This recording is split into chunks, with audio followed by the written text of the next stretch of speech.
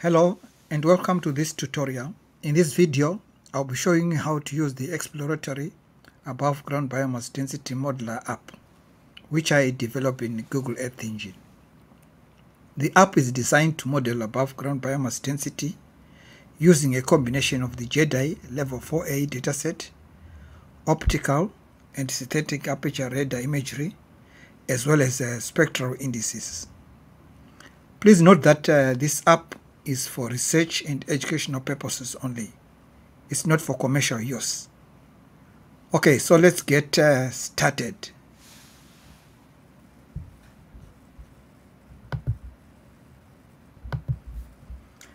First, let's select our country of interest. So we are going to use Zimbabwe here as an example. And for the protected area, we are going to select Mafungausi Forest Reserve area in Zimbabwe. Okay, so let's just look for it, and here we go. As you can see, the boundary is displayed on the map. Right, next, let's select the optical image that we are going to use for the model. So we are going to use Sentinel-2, and we can also select the bands for visualization. So here let me use band 11, band 8, and band 4.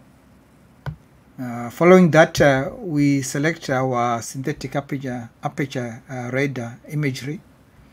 So we are going to use Sentinel-1 here, and we are only going to display the VV polarization so that you can see how the imagery looks like. And then next we specify the date range. So here I'm using the dates between 2021 January and May. So let me just import the date.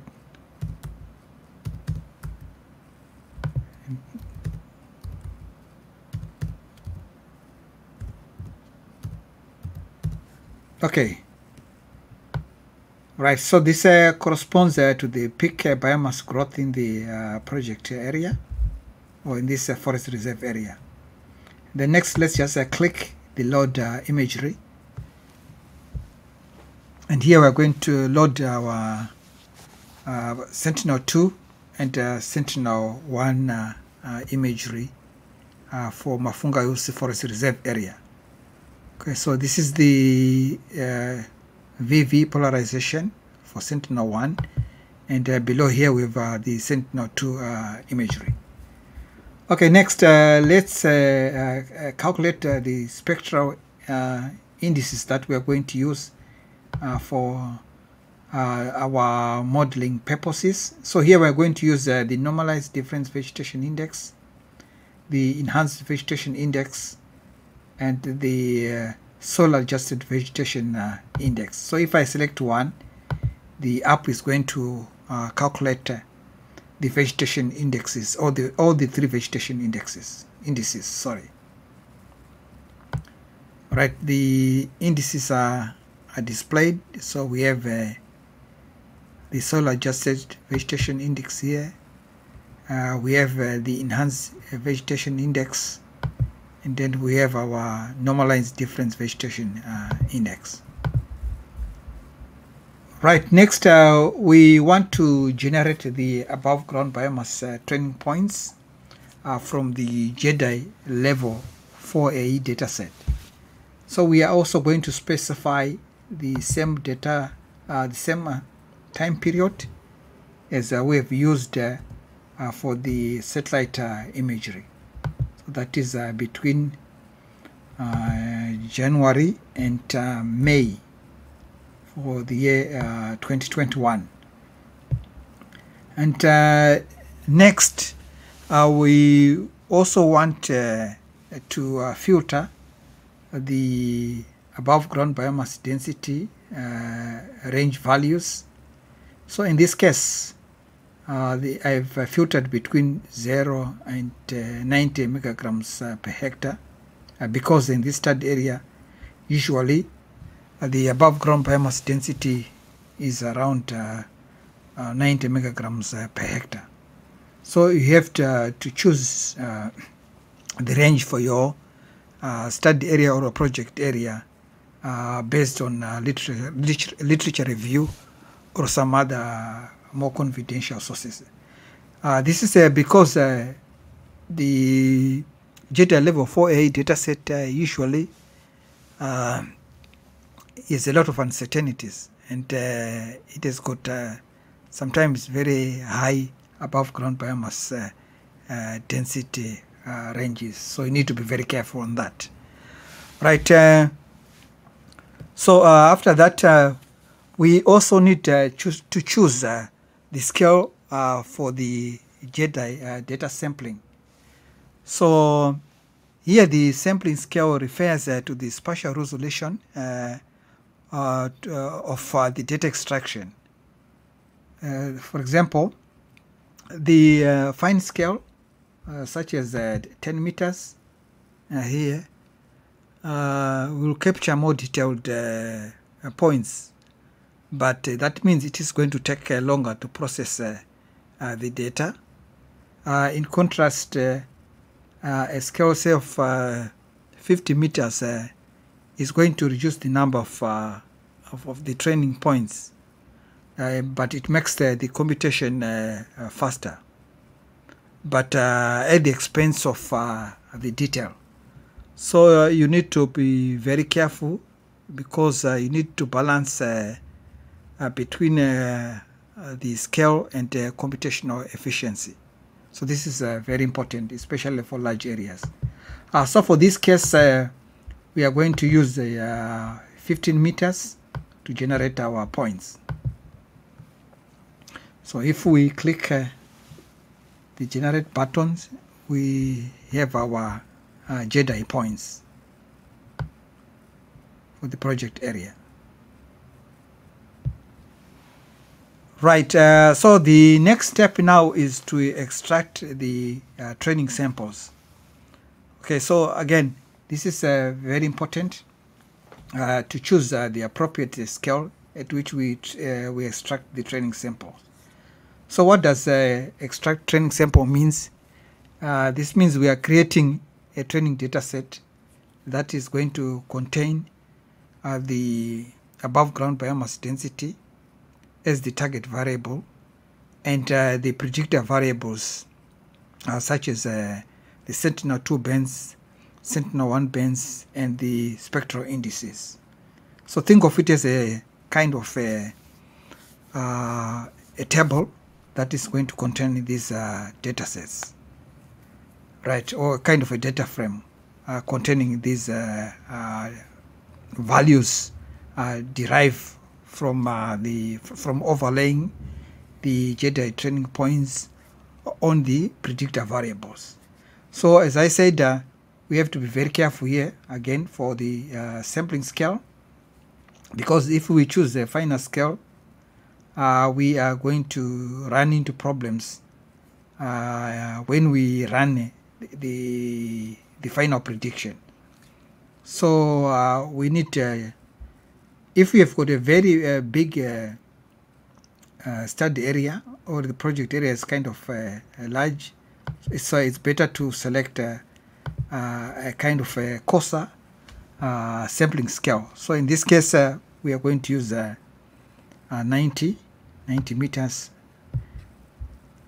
So let's click on the extract training sample, and then the app now is going to start extracting the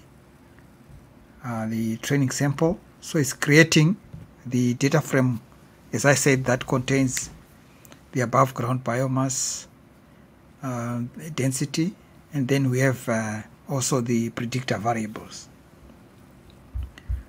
Right, if we go down, we can see that here we have a training sample size of 10,203. Right.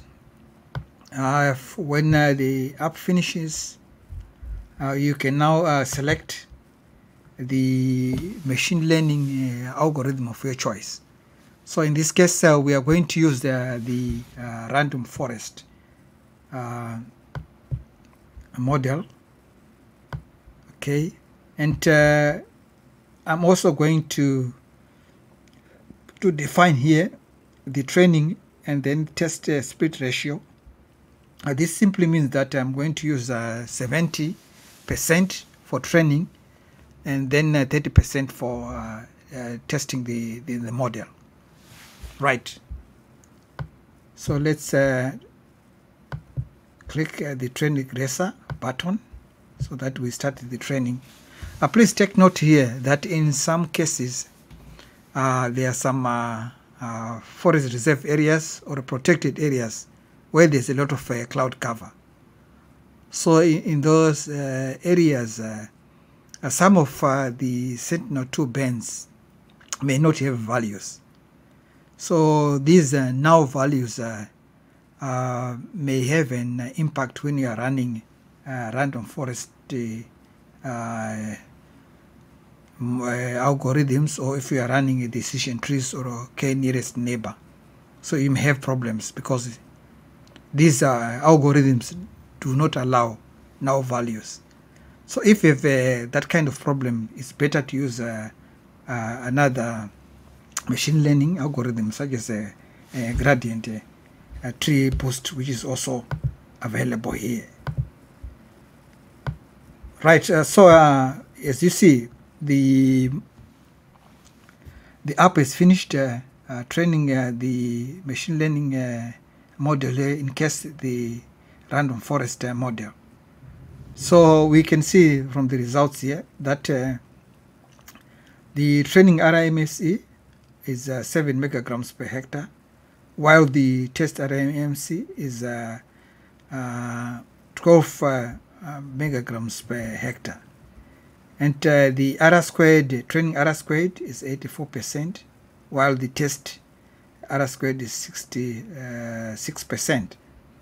So there's a bit of overfitting here, but the result is not bad. It's actually acceptable.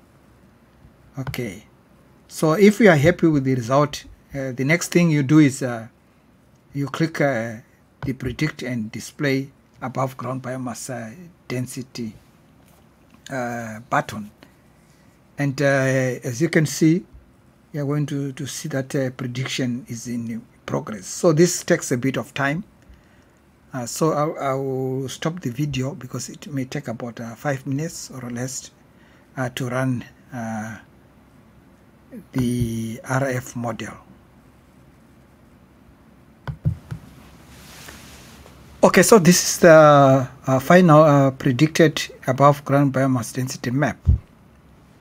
So if you are happy with the results, you can proceed to download the predicted above ground biomass density map. So you can just click the generate download link for above ground biomass density, and then a download link is going to appear. So click the download above ground biomass, and in the next tab the download will begin. Right, so this is it. One thing to take note is that here the downloaded map is at a spatial resolution of 90 meters. The reason is that in Earth Engine you can download the map at its spatial resolution or at final resolution in the Earth Engine code editor, right? But if you are outside the code editor, then there are some limitations. So you cannot export directly, say, to Google Drive or Google Asset. So this is why I created a link to download. But then the link also to download is some limitations. The download process, I mean, because If it is very high spatial resolution, say 30 meters, it is not going to work. So that's why I put it at 90 meters. Right. Okay. So that's it for today's tutorial. Please note that this app is still work in progress and there's some limitations. So if you have any questions, comments or suggestions, feel free to contact me via email, which I included in the app. Also, I've prepared a detailed user guide, which is available at IGeoLabs. I'll leave all the links and the resources in the video notes below. So those who are members at IGeoLabs can access the guide, or if you want to access the guide, you can sign up. Again, feel free to explore different settings and try various machine learning algorithms so that you optimize your results. Right. As I mentioned, the exploratory above ground biomass density modeler app is still work in progress. So there's still a lot to be done in terms of further development. So as we continue to refine and expand this app's functionality, we are seeking partnerships and collaborations, as well as sponsorships from organizations that share a commitment to sustainable forest management and climate mitigation. So we believe that this tool can improve the government efforts, especially to map and monitor biomass globally. In addition, government, forest agencies and international agencies, as well as corporations, are engaged in forest conservation and climate change mitigation, may also be interested in this app. So we have a lot of work to do. So if your organization is interested in collaborating or supporting the continued development of this app, please reach us at IGeoLabs.